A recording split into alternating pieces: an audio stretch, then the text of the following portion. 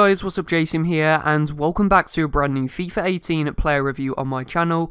And in today's video, guys, I'm going to be reviewing 77 rated Scream Charlie Musonda. Now, if you don't know already, these cards do get upgraded throughout the year when EA decide to, and when Musonda gets upgraded, he goes to an 83 rated card.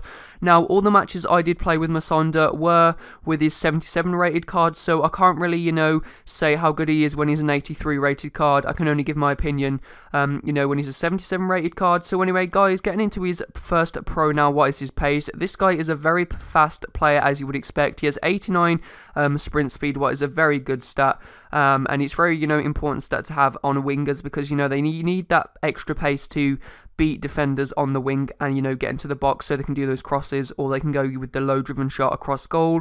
So another pro I could find with this card was his dribbling, and as expected, this guy keeps the ball so close to his feet when dribbling, and he also has a 5-star weak foot, so he can dribble with either foot just as good.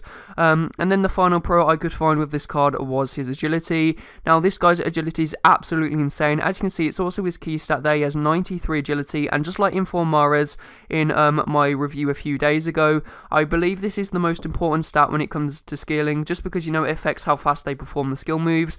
So even though Musonda wasn't very good overall, I think it was very good if you enjoy scaling, just because he feels so smooth to skill with because of his high agility. And as you can probably tell from a lot of the clips, he was very fun, and I definitely enjoyed this card. And he also scored quite a lot of really good goals that you will also be seeing a few more in a compilation very soon. So now getting into his cons, the first con I could find with this card was his strength. He seemed to get pushed off the ball a lot, but that is very understandable, seeming that he only has around, I think it's 50 or 60 physical, and his strength is around that as well. And then as well as this, another con I could find with him was his finishing, and it wasn't that he couldn't finish chances, it was that he was very inconsistent at finishing. I'd probably say he finishes maybe 2 or 3 chances out of 10, what isn't a very good conversion rate, but then some matches he would go and score like 10 out of 10 chances. It's just it's very inconsistent. I think that's the best way to pull it. So guys, would I recommend you guys go and get this card? I would say yes, just because it is a very fun card to use. So guys, this is going to be the player review. If you have enjoyed it, don't forget to leave a like and subscribe to my channel. Thanks for watching, and see you next time. Bye.